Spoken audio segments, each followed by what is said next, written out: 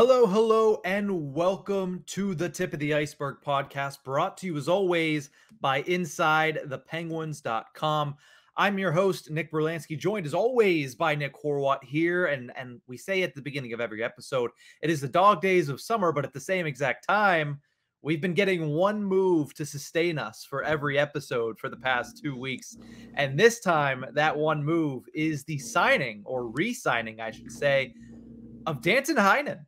Somebody who the Penguins initially did not tender a qualifying offer to, reportedly due to them being afraid of the potential awarding that Heinen would have gotten in salary arbitration, which was a little over $3 million. Instead, he returns to the Pittsburgh Penguins on a one-year deal for $1 million, which is a pay cut from the $1.1 million he made last year. And he adds to the bottom six issue. I mean, he helps the bottom six issue is what I should be saying. So Horwat, this was a very big surprise to me to see that Heinen was coming back at a pay cut. What did you think whenever you saw this come across the ticker? Legitimately, my first thought was, wow, Kasperi Kapanen is still on our team. My second thought was, what did I say? What did I say? I said Dan Heinen is going to sign for less money than that. And yeah, he did. And not only that, he did it here. I'm happy he signed. Don't get me wrong. I'm extremely happy Danton Heinen is back in a Pittsburgh Penguins uniform. I am just unable to stop myself from comparing it to the fact that Kasperi Kapanen signed a bigger and longer deal despite the seasons they had. We discussed the entire time of initially when RFAs were getting talked about the idea that you can have one or the other. Ron said, why not both? And I'm a little upset at that. That's all. Well, I think when you look at it in totality, and we're going to look at this as a specific deal in a minute here, but when you look at those two players in totality, the two signings that have been made over the past calendar week, it is Kasperi Kapanen and Danton Heinen for $4.2 million. When you look at it that way, that's pretty good, but you would expect it to either be 2 and 2 or Danton Heinen to be the guy making $3 million after scoring 18 goals, 15 of them at 5-on-5 last season. But nonetheless, when you look at it overall, I think it's a pretty good move by Ron Hextall to sign Heinen to that contract. And it kind of takes the blow off, I think, of what we saw him do with Kasperi Kapanen, which we both agreed on Monday's episode that it was an overpay. So getting Heinen back at $1 million kind of makes up for that in my eyes, at least. Kind of does. If you would have flipped deals and said, hey, Heinen made 3-2 for 2 years and Kapanen made 1 for 1, cool. Yeah, I have no problem with that because it makes sense that Kapanen is making that little money. Again, I'm happy Heinen is back. My only real issue is the fact that we had discussed it has to be one or the other, right? It has to be. Or they both get different sorts of deals. Well, they ended up pretty much getting their same exact contract again. Mm-hmm.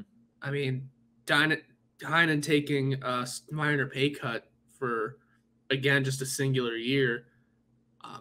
It's not a show-me contract again, but it is something similar to what he just had, whereas Kapanen, the exact same dollar amount for 2 extra years. So I'm excited about Heinen. Yes, I'm just not going to be able to stop comparing it to Kapanen all season. Hopefully my brain gets over that quickly. I think when you have to look at this, you have to think about the fact that you just said it.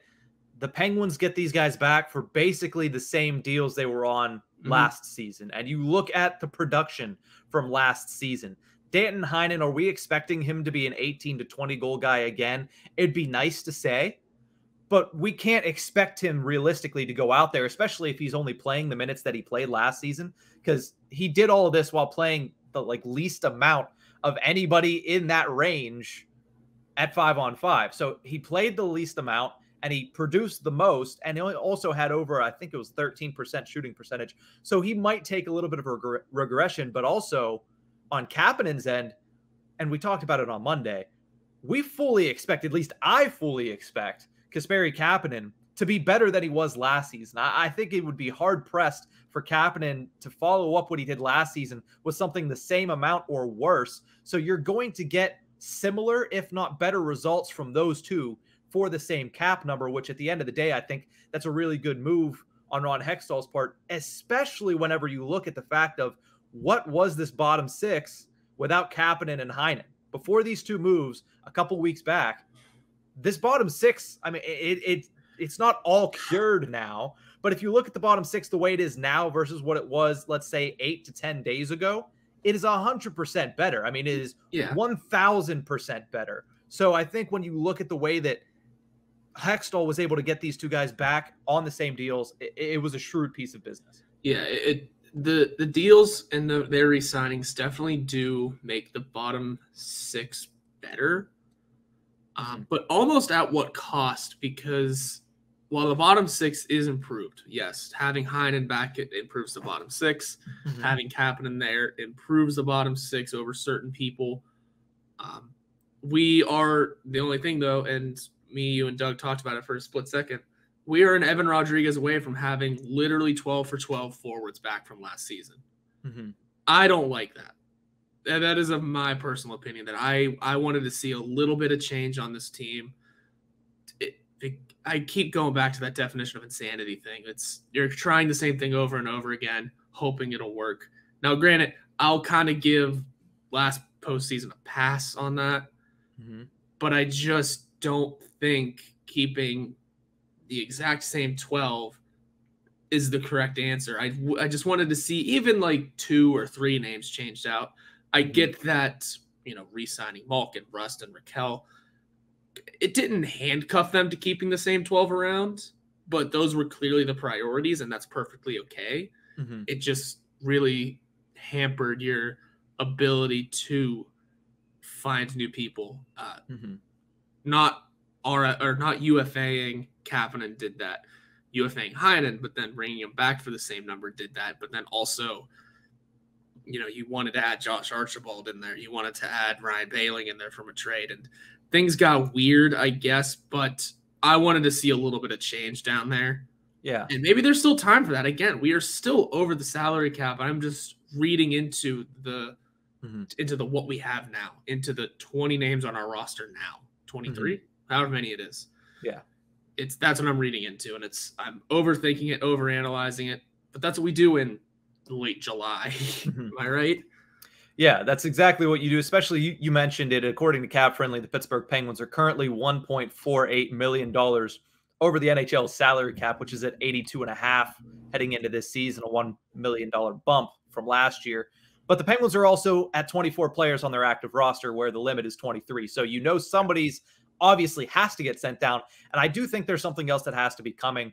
I talked with Seth Rohrabaugh of the Tribune Review on yesterday's episode of Penguins Lunch. We talked about Heinen and Rodriguez and how the Penguins might circle back to them like 2 hours before the Heinen signing. Yeah. And the interesting thing was, when I was talking to Seth, he highlighted the fact that, hey, if Mike Sullivan had the decision to make, he would love to have Evan Rodriguez back. Like, Mike Sullivan absolutely adores having Evan Rodriguez on his roster. So I wouldn't technically think it's going to happen, considering where the Penguins are at when it comes to their lineup. And we'll talk about the lineup in a second. But when you look at, and you mentioned the running it back, I do think that it's a couple of things here. One, they should have won that first round series. We've said it so many different times. They should have won that series against the New York Rangers if it wasn't for Crosby's injury, Raquel's injury, and Jari and DeSmith. Like the fact that they were down to Louis Domingue in net also hampered them as well. So I think that's something you have to look at and say, okay, they would have been in at least the second round with that lineup. And secondly, you didn't really get that much time with Rickard Rakell, and his addition changes the lineup so vastly because it solidifies the top six in a way that it wasn't before that trade was made. So I do think it's a lot different whenever you look at the lineup, and we can bring it up here. This is what I have as the prospective lineup as of right now. I know people have it different ways. Our Pens poll for next week will say that's differently. But for our listeners that aren't watching this on YouTube at Inside the Penguins, the lineup that we have forward-wise has one open spot, and that is fourth line left wing. We have the top six of Gensel, Crosby, Raquel, Zucker, Malkin, Rust. That's, I think, undoubtedly the six names that'll be up there, whichever formation. We'll talk about that on Monday. But then the third line now is Heinen, Carter, Kapanen, which is 100 times better than what we saw heading into this week, or I should say before the Kapanen signing late last week. And then on your fourth line, you have Bluger and McGinn, and then a question mark at fourth line left wing, or it could be right wing, because McGinn plays either side. So let me ask you this, Warwatt. With that one roster spot remaining, there are so many names that could fill it in. Who do you think would fill in that spot on the roster? For the love of God, somebody new. I just want to see a fresh face or two. I get we're going to have a ton of that on the defense. Running down some of these names here, I think Alex Nylander, maybe Drew O'Connor's supposed to have a good fight for a lineup spot. Mm-hmm. Even Drake Caggiula. I've said it last episode. I'm very interested in what he can do on this team. Ryan Poehling's supposed to help. Again, every single name here is a name we've discussed possibly being in our bottom six. Mm-hmm. If I had to just pick one, I think if I had to put my money on it, I would place it down on, I don't know the betting odds on this. Someone get on that. Drew O'Connor's going to find that last spot. When I look at these names, obviously, like we mentioned before, last Friday, there was 3 of these guys that would have had to be in the lineup for the Penguins to fill out a lineup. So the fact that it's down to 1 is a good sign for the Pittsburgh Penguins. Let's not lie about that fact. But when I look at this list, Drew O'Connor, Ryan Poehling, you talked about, you said you like Drake Caggiula, Josh Archibald is in that mix. So is Radim Zohorna and Alex Nylander. But when you look at these names, even though I think they're all supposedly going to get a fair shake at trying to win that last spot, I see Drake Caggiula and Josh Archibald as the replacements for Brian Boyle and Anthony Angelo, basically. That's how I see them. Guys that are injury replacements and guys that will, not even Brian Boyle, because I don't think either of them will be at the NHL level to start the season. I think it's really between Drew O'Connor and Ryan Poehling. And I would think that O'Connor has a little bit of a leg up just because he's been in the system. Sullivan does like him a lot. But Poehling, why else would you have brought him in here if not to be a guy that goes on the 4th line? He can, I believe he can kill penalties. I have to double check that. I'm just blanking on it right now. But he has a little bit of a scoring touch, and it's kind of unprecedented how quickly that went away in Montreal. So if he regains it there, maybe that's a scoring touch for the Penguins' 4th line to go along with Blueger and McGinn. So I think it's between O'Connor and Poehling, and right now I would give the leg up, honestly, to Poehling. I think he would end up winning that, even though going into training camp, O'Connor has a little bit of an advantage. Yeah, you're totally right about O'Connor having the advantage. I wouldn't mind seeing Poehling again because it's a new face. It's something fresh especially for the bottom 6, which you're kind of supposed to change in and out every year. But I just always get stuck on guys that Hextall or Sullivan hasn't spoken at all yet, but guys that Hextall or coaches speak of by name, which was Josh Archibald at one point, which was Drew O'Connor at one point. So I will usually stick to those guys first, but Ryan Poehling I don't hate either. It probably is going to come down to O'Connor or Poehling, though. And I think whenever you look at the actual roster, let me pull that back up here for those fine folks over on YouTube. But you look at the defense, again, this is just something that we have put together. Dumo, Letang, Ruda, Petrie, Pettersson, Ruhwedel. Realistically, you could probably switch Ruda and Pettersson. You could switch Ruda, Pettersson, put in Ty Smith and take Ruhwedel out. There's a lot of different things that you can do, and we'll see whenever training camp comes around in late September. But I think when you look at this roster, even though it is pretty similar on the front end, I think this is a roster that would be as good, if not better, than what we saw from the Pittsburgh Penguins last season, just considering the fact that Jason Zucker, if he can stay healthy, is so much better than what they got out of him last year. Brock McGinn, I think if he can get consistent play, and I wrote a story about that for Inside the Penguins, he's going to be a lot better than what we saw of last year. And same with Kapanen. Like, there's no way he could be that bad, and a full year of Rickard Rakell can only mean good things, in my opinion. So I think this is a roster and a lineup that is as good, if not better, than what we saw from the Penguins last season. And that's a Penguins team that should have been in at least the 2nd round, potentially even the Eastern Conference Finals. Yeah, I totally agree. It's definitely going to be just as good. I don't know about better. I do not know about better just because just because a lot of the Metro has gotten good around us. A lot of other teams stacked up in very fun ways. Every time I see another Metro team or another team in the East do something, I think, dang it, we have to play them. You know, Kachuk going to Florida, we have to play them. It's going to be interesting. I don't know if the team got better. We definitely stayed the same, and I'm okay with it for now. That is just my look on it. And I mean, don't get me wrong. I'm excited to see Raquel for a whole season. That's what I had been begging for all year. Mm-hmm. I almost wanted that more than Malkin coming back. But Malkin is back, and that's just as cool and awesome. Mm-hmm. Carter, Blueger, rest down the center. I don't mind that. I think I want those question marks to be a new name. That's my main mindset, I think, for now. If it is a Drew O'Connor, perfectly fine. If it's a Ryan Poehling, cool. New name. Let's give it a shot. Let's give it a go. Bottom 6. And I'm excited to see new faces on the defense, especially considering how, I mean, the defense was kind of faulty at the end of last year. Mm-hmm. So, judged by the forward core, I would say we stayed about the same. I mean, they're literally the same names, so we stayed about the same. Mm-hmm. And then for the defense, I think it's an improvement. I mean, the fact that we could put up a full defense if we throw Ty Smith in there, Ruhwedel's not in it. Nothing against Chad Ruhwedel, but it's an improvement. You also have Mark Friedman and P.O. Joseph. So I think when you P.O. Joseph, when you look at the depth of this team, especially to me, and it's nothing against, Josh Archibald, Drake Caggiula. I know you're excited to see what he has left in the tank. But the better thing is they're not the first guy in now. Yes. This Heinen signing makes it so either Poehling or O'Connor ends up being the first guy in, which to me is a lot more comfortable than having it be a Drake Caggiula, a Josh Archibald, making it have to be Radim Zohorna or have to be Alex Nylander. This time, they can choose. They can pick and choose who's playing the best. When you look at your schedule, who do you need more? Do you need a bigger body? Okay, Radim Zohorna. Mm-hmm. Do you need somebody that has NHL experience? Okay, Alex Nylander. Do you need somebody that's a little bit quicker, a little bit faster, and plays with a little bit more of an edge?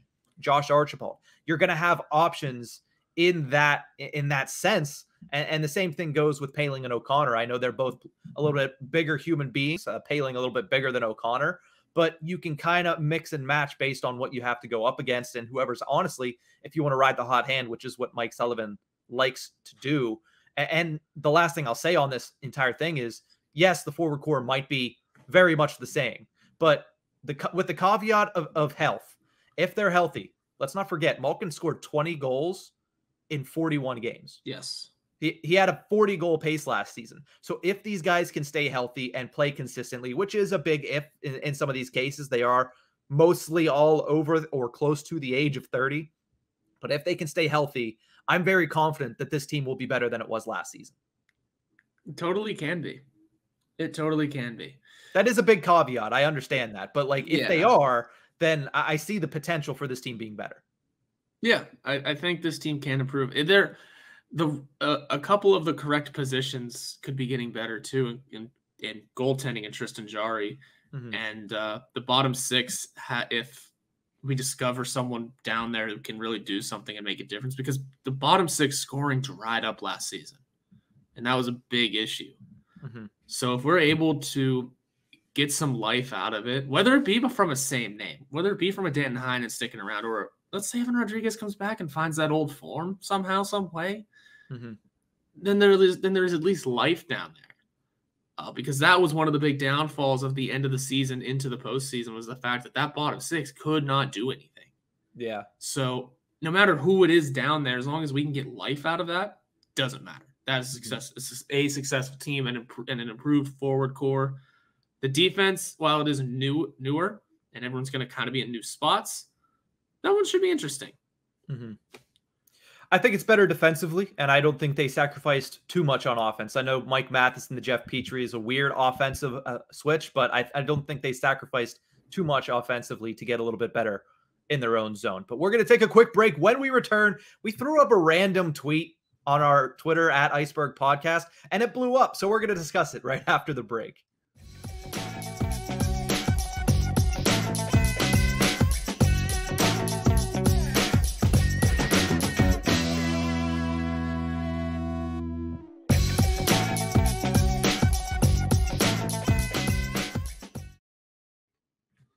Welcome back to the Tip of the Ice-Burgh Podcast, brought to you as always by InsideThePenguins.com. Make sure you bookmark that for all of the latest news, stories, best Pens talk from me, Nick Berlansky, my buddy Nick Horwat, as well as Noah Strackbein, Jacob Punturi, and Cody Flavel, as we have a great staff there at InsideThePenguins.com. And we're just getting started as we launched back in May, just at the beginning of the NHL postseason. So awesome content coming out throughout the entirety of the offseason. Check it out at InsideThePenguins.com and at Inside the Penguins on YouTube. But let's continue to talk here about a random tweet that Horwat, I threw up when I was half asleep because I was making something in a post for Instagram, and I said, you know what?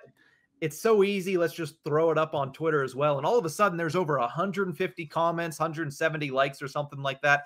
People are going at it in the comments section. And the question was basically, which of these former Penguins would help out this year's team the most? I didn't put caveats like salary cap, like, hey, was it when they played for the Penguins or is it now? I didn't do any of that. That was all figured out by people who commented. Let's put these caveats on it. It does matter about the salary cap. Yep. And it is current day. I know a couple other people are like, oh, Phil Kessel. Oh, Marc-Andre Fleury. Those weren't options, but I appreciate the input. Some people said, I think somebody put Jean Pronovo and Rick Kehoe. I'm like, okay. Good answers. Great answers.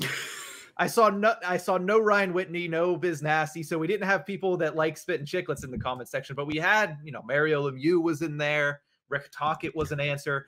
But the four actual options were Jared McCann, Patrick Hornqvist, Brandon Tanev, and Carl Hagelin, all former Penguins, all still playing in the National Hockey League, still viable options as National Hockey League players. Not to say that Mario Lemieux couldn't go out there and spit out 30 goals randomly, but which of these former Penguins do you think, Horwat, would help out the current team the most?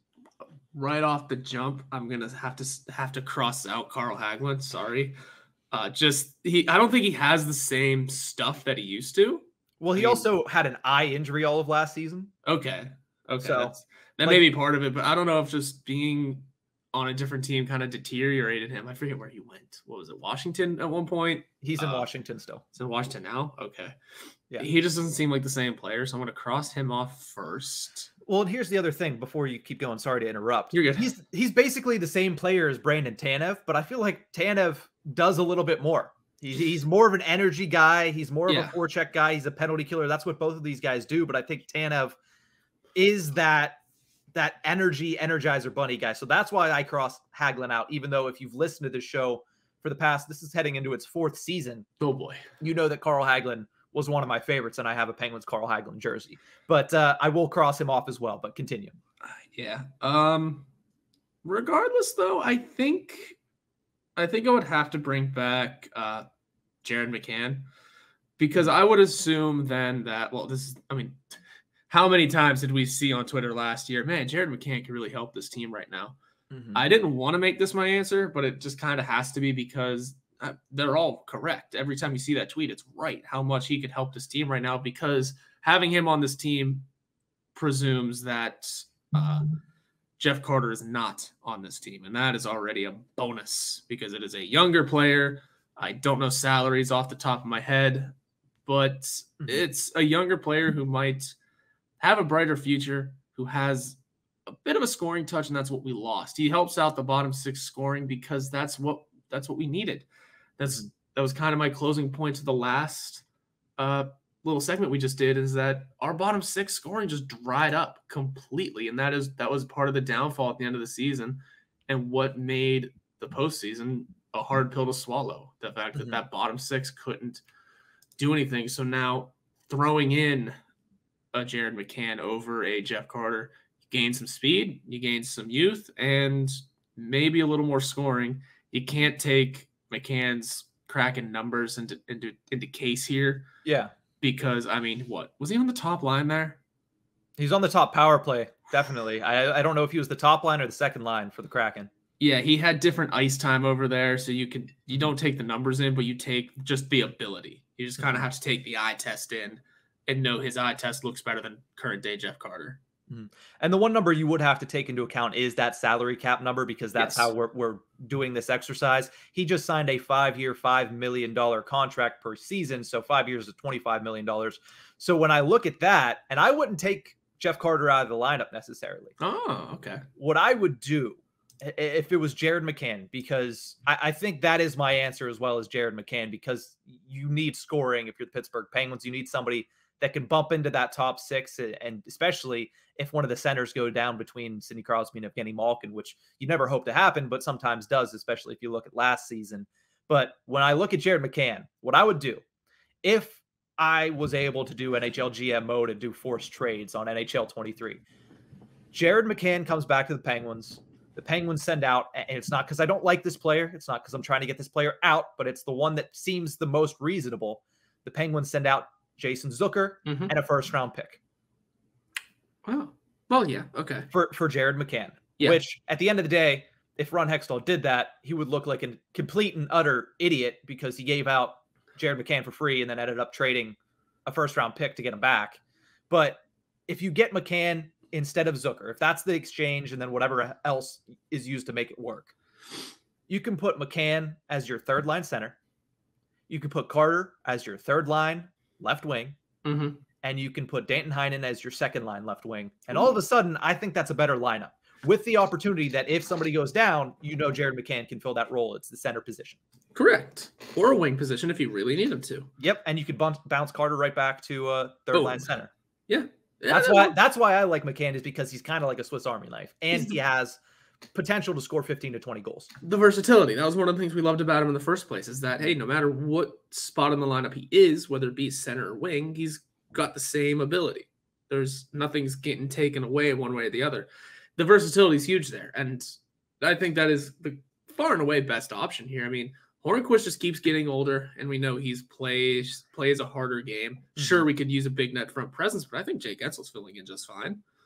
And we've kind of molded our game to not need it in the best way possible. And Brandon Tanev, I just think, he's coming off a big leg injury. And I don't know. We just need a little more production, just a little bit more of a touch. As much as he was fun to watch, as much as he helped the team stay positive and improve, you just need points, man. You just need to have that little extra scoring touch, and that's what Jared McCann brings more than Brandon Tanev does. And when you talk about Patrick Hornquist, because he's the guy that we haven't really discussed too much in this segment, he does bring that net front presence, especially on the power play, which would be a nice addition because the Penguins don't have that. Gensel does go out to those areas, but a lot of the time it's just to kind of find the rebounds that scored out a little bit further. I don't think he's doing exactly the same thing that Hornquist did, but he also brings a little bit of a scoring touch, does Hornquist, and leadership would be the big thing. If you bring him back into the room, he was vastly important as a leadership voice in that room. And that's what I think one of his biggest assets would be. But again, 35 years old for already the oldest team in the National Hockey League. That's why I think he drops on this list. If somebody overall said, hey, Patrick Hornquist at league minimum to the Pittsburgh Penguins, I'd say, you know what? That's fine. I would still be like, that's another old player. But when you look at the cap number that he has, when you look at the age that he is, when you look at where he would fit on this team, I don't see in the top six a place that you can realistically put Patrick Hornquist in. And we all know that he's not the same player when he's playing in the bottom six. He would essentially just be a power play net front guy for the Pittsburgh Penguins. Yeah. Did you also know that as of right now, unless Eric Stahl does sign a full contract off the PTO, he's the oldest player on the Florida Panthers? That's a young team in reality, if you think about it. Yeah. And trading Huberdeau and Weegar and getting a younger player and Tkachuk back helps that as well. Yeah, he's 35, born January 1st, 1987. He's only like 2 weeks older than Mark Stahl. Which, by the way, the fact they signed both those Stahl brothers is weird. That's cool. It's interesting. One of them do a PTO, one of them do a real contract. How do you feel? But, yeah, we'd be gaining age, which, again, I think we've done enough of this year. Yeah. Don't you think? No offense to all of our re-signings, but, man, we're all on the wrong side of 30 here. So I think adding Hornquist, it does add a certain bite, but it just adds too much else that I don't want. I think Ryan Poehling is – I'm not going to say Ryan Poehling is exactly what Patrick Hornquist would bring you, but – the net front presence, the big body, and somebody that's going to end up playing very low in your forward lineup at 5-on-5. I get it's not the same thing, but I think it's a little bit better of an option for the Pittsburgh Penguins as of right now. And Jared McCann is definitely the answer to me. I know there's a lot of people that agree with that. A lot of the 150 comment responses were Jared McCann. So I think everybody else would tend to agree as well. Yeah. But I don't know. We threw that up. I guess we'll just keep throwing random stuff like that up on Twitter because it absolutely blew up, hence the reason we're actually talking about it on the show. But let's move over and finish this episode off with shout-outs and call-outs. Horwat, I'll lead off this week with my shout-out. I'm shouting out Starling Marte. I usually don't take the Mets very seriously. I don't think very many people that watch baseball take the Mets seriously until October, and they're still in it because we saw what happened last year with the New York Mets. They ended up metting and they dropped completely out of the playoffs. But this year may be a little bit different. I mean, you look at the fact that they just got Scherzer back. They haven't had DeGrom, and they're still vastly ahead of the last playoff team out. It's basically them and the Braves in the NL East and then nobody else. So I think the Mets are a little bit better this year. And part of that is because Starling Marte is having a phenomenal season for the New York Mets in his first year in Flushing. 300 batting average, 10 home runs, 43 RBIs, and an 815 OPS. And yesterday in the Subway Series, which was probably one of the most fun regular season series I've seen in a long time, hits a walk-off single to sweep the Yankees in Flushing for the New York Mets. Dude is vastly underrated as a whole. He has never really hit under 275 in a season, which is kind of crazy. And he's been in the league for 10 seasons now. When I saw the Pirates post about his MLB debut down in Houston, I was like, he's been in the league for 10 years. Now, part of that might be because he was suspended for basically an entire season for steroids. But the fact is, he has been a very good outfielder. Maybe not all-star level, but he's been a very good number one outfielder for a long time now. And I don't think he gets his just due. So I'm giving it here on the podcast. So my shout out is Starling Marte of the New York Mets. Yeah, shout out to the Mets. They seem to be good at baseball for now. Man. The most entertaining series you've seen. I don't know. Did you watch the Red Sox attempt to play the game against either all three of those games against Toronto? I'll say most entertaining where both teams were actually playing good baseball. That's not best, you know. It looked like a couple of playoff games. Yes, it did. It makes me want that as the World Series. Oh, not again. What was that, 2000 that happened? Yeah, it's been a while. Oh, man. Yeah, that'd be fun. That would be fun. Something about the biggest market in the game having both their teams in the series, you know. Yeah. That's MLB winning. Yeah, and I'd like to see the Mets win if that's what ended up happening. I would go with the Mets. I'd like to see the Mets win, even though I kind of don't like Pete Alonso, but I don't like Pete Alonso either. That whole trying to go, you know, stupid during the home run derby with that I don't know. Yeah. Somehow the baseball all-star game got boring. It did. Uh-oh. Yeah. Well, the game itself was okay. The home run derby was okay. We're just in crisis mode in sport all-star games. Yeah, it's still the best of the four, but and it wasn't that great, so oh boy. Yeah. But anyway, we're at the Mets. Yeah, the Mets are fun. Meet the Mets. Meet the Mets. Alrighty, Horo, what's your shout out this week? I do want to shout out something from TV. That 70 show is one of the greatest sitcoms ever made. I don't care what anyone says. Fight me if you disagree. They're doing a That 90s show, ladies and gentlemen. And to make it really fun, the cast is coming back. All of the proper cast, at least, given issues. I don't know if Topher Grace is also going to be there. He didn't want to be there in the first place. So that one's a question mark. I think he is, though. But I at least know Wilmer, Mila and Ashton, and Kurtwood Smith and Deborah Jo Rupp. At least they will all be there, and those are the best characters anyway. I think Laura Prepon signed on as well. This could be a ton of fun. I think it's a Netflix thing. That would make a lot of sense. It might not be, though, because they took that 70 show off of Netflix not too long ago, a little bit before the pandemic. We'll have to see. All I know is I'm excited about a reboot for once. This one could be a ton of fun. And I don't know. It's just such a great show. I want to see what they do with it, especially since apparently shortly after the end of that 70 show, there was like 4 episodes of a show called That 80 Show that fell apart miserably. But this one, you know, nowadays, these things have, you know, production value and money going into it and the returning actors. This could be interesting. This could be a ton of fun. I'm excited to see what the company, I forget which one it is exactly, does with it. I mean, Mila Kunis is currently producing and working on a show that is completely funded by NFTs. So there's different ways to do it. I believe it's called Stoner Cats. So I believe there's multiple different ways now that you can fund a show, but I'm excited for that too. I saw that, didn't remember about it, but you bringing it up, I'm excited to watch that as well. I like that 70s show. I wouldn't say it's the best one, but we can have that discussion. Oh, it's up there. It's up there. So from what the cast is showing on Google, it is a Netflix thing. So hopefully that 70s show also goes back to Netflix then. Mm-hmm. But Laura Prepon and Topher Grace are both on the cast list, and so is Tommy Chong. So we still have Leo. Aren't we all excited?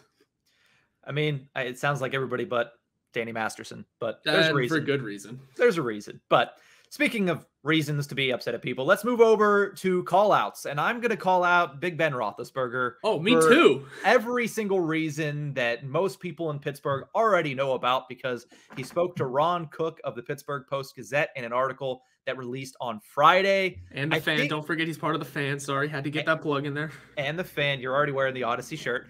But I think Big Ben is honestly incapable of just walking into the sunset. He's burning every bridge on his way out, and it's really entertaining, though. He's going full Terry Bradshaw mode. He really is. Been retired for less than 6 months, and all of a sudden, it's Terry Bradshaw 2.0. I mean, he went on to say, Colbert didn't want me. Tomlin was ready to move on, but he was okay. And Mr. Rooney really wanted me back, and then remembered to say, oh, I can also go out there and play right now. I thought I was really good last season. And listen, there are some times where his mind and his football sense and his experience helped win the Pittsburgh Steelers games. And without that experience, they would not have won the game. But there's also the fact that if they had somebody that has a little bit of a better arm, a little bit of more stamina, a little bit of better, what's the word I'm looking for? Legs. Youth? Not youth. I wasn't going to go directly at his age, but a little bit better with their legs because the offensive line wasn't good. The Steelers might not have needed to get that deep into the game and needed him to come out and be the veteran, the wily veteran, needed his mind, because they had somebody that didn't trip over the 30-yard line and the hash marker when nobody was around him. So I don't dislike Ben Roethlisberger. But when you're retired, I understand you're going to say stuff. Don't burn bridges. What is the purpose of saying this stuff? And the timing is the other thing. If he came out and said this in the middle of June, okay, it still would have been like, oh, that's a little off. But he said it the Friday before camp begins. Clearly, he realized that everybody in Pittsburgh was talking about Mitch Trubisky, Kenny Pickett, and God forbid somebody talks about Mason Rudolph more than Big Ben. Oh, that was happening. And Big Ben at the timing was like, hey, don't forget, I played last year and I need to be in the forefront heading into Steelers camp. But I mean, at the end of the day, Big Ben is the greatest Steelers quarterback of all time. I will say that. I think he's better than Bradshaw, but just sit back and enjoy your retirement and shut up, for Christ's sakes. I don't need to hear it, Ben. I really don't. Well, guess what? He's going to keep talking anyway. And the funny thing is, he is, and that's his right. But still, like, shut up.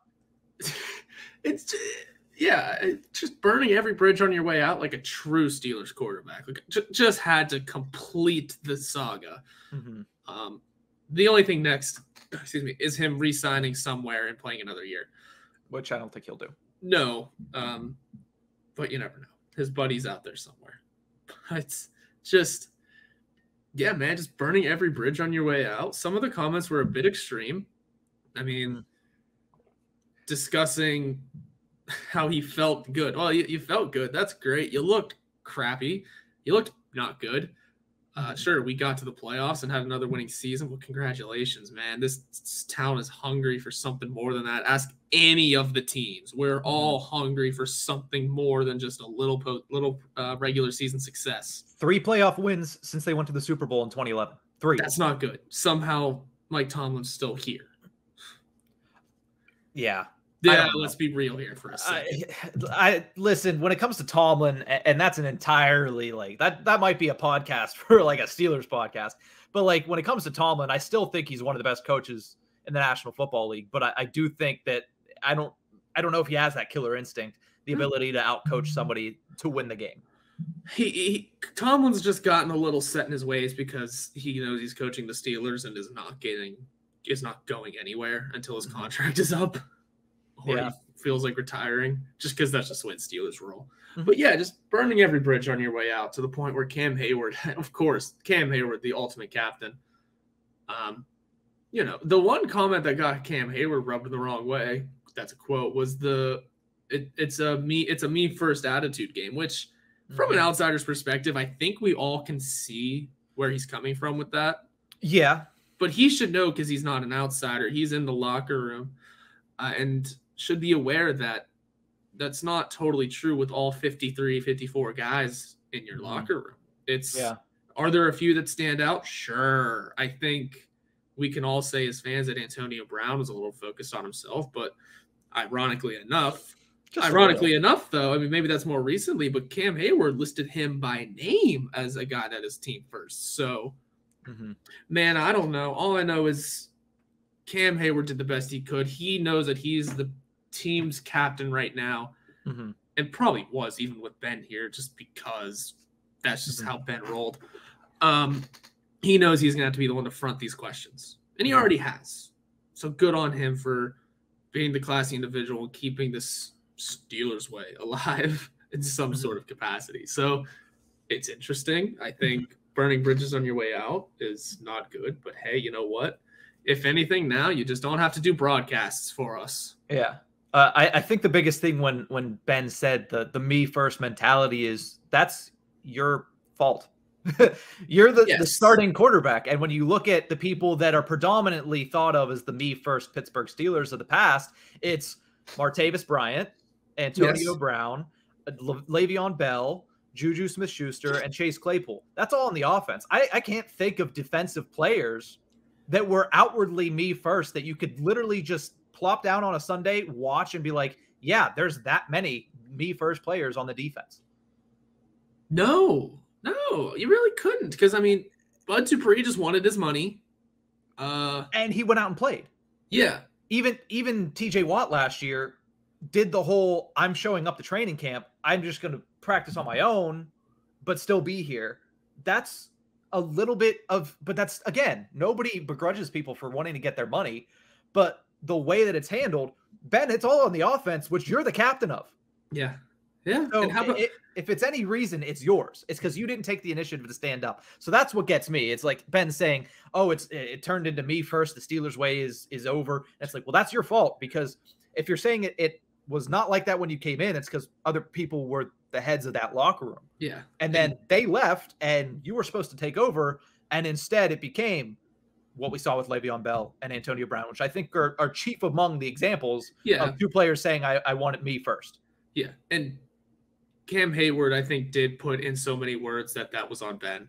But also, how about knocking on me first mentality whenever he's the one saying, hey, I can still do this. I can do this still.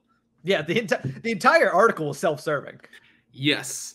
And I'm sure, you know what, I'm sure it got a ton of clicks, got a ton of reads. We're talking about it here on a hockey podcast, ladies and gentlemen. Yeah, for like 10 minutes. Yeah, we're putting way too much in-depth into this. We're at the dead of summer when it comes to hockey stuff. I mean, we're worked up over a Danton Heinen contract. Hey, I'm excited. Oh, I mean, we're excited. We're worked up over the Kaepernick contract. There we go. But, man, we need hockey back, don't we? But no, I really appreciate it became a me first game. But meanwhile, me first, I think I can still play. Mm-hmm. Ben, you're doing great. You're walking in circles. Now, go fishing, go golfing, do your thing. I just shouted you out not too long ago for being a good golfer, didn't I? Did I not? Mm-hmm. You're gonna burn my bridge now? I don't think he cares about your bridge. No, but I work for a company he doesn't like, so it's okay. That's fair. That's fair enough. But I mean, nonetheless, I'm excited Steelers football's back. I'm liking all the tweets and stuff. I was just about to say, not a fan of the live tweeting, but yeah, it's fun that they're back. The live tweeting becomes a bit much sometimes. Well, then you can just block the word Steelers on Twitter and be the most un-Yinzer human being in the history of the world. It's just that why did I have to know that Mitch Trubisky threw the ball 4 times? Oh, that was kind of funny. As it happened, it was Mitch Trubisky's first throw, His second throw. I'm like, I got it. He's getting the first person reps. We get it. Can we move on? And I don't care. Sum it up at the end, please. Yeah, that was a bit much. I thought you were just saying like he went 1 for 4 and then people started chanting for Pickett. I was like, okay, that was hysterical. That's hysterical. But I didn't know they were literally coming out and saying his first pass was an incomplete pass. Like, we don't need the play-by-play. I got play-by-play. I mean, maybe that's because I sit in front of Twitter at work because I need to. But I mean, we both do. Goodness gracious. Yeah. It's nice at the end of the day to be able to just turn off Twitter and put on do not disturb mode and be like, nobody talk to me anymore. I'm also kind of happy that there was no giant, massive people, like the big entries, because I always thought that was a little overrated. Like, congratulations, you rented out a truck, a big cement mixer or something to show up to Latrobe. Way to go. We're getting a little too deep into all of this, but I do want to ask your quick opinion of Aaron Rodgers' entrance as Nick Cage from Con Air. I forget it. Yeah, I did. I'm just going to leave it at the one tweet that I saw that made me laugh so hard. Man, Aaron Rodgers looks like the most divorced man ever. Yeah. I thought that was the greatest tweet because I don't care that much about Aaron Rodgers. I know you're not a fan of Aaron Rodgers. I find some of the stuff he does is comical. Some of the stuff he does is obviously self-serving, as we were finishing talking about Ben Roethlisberger. But I think that puts a nice little bow on this episode. We'll be back on Monday with another episode of the Tip of the Ice-Burgh podcast. Thank you so much for tuning in. We will see you guys after the weekend. Have a great one, Pens fans.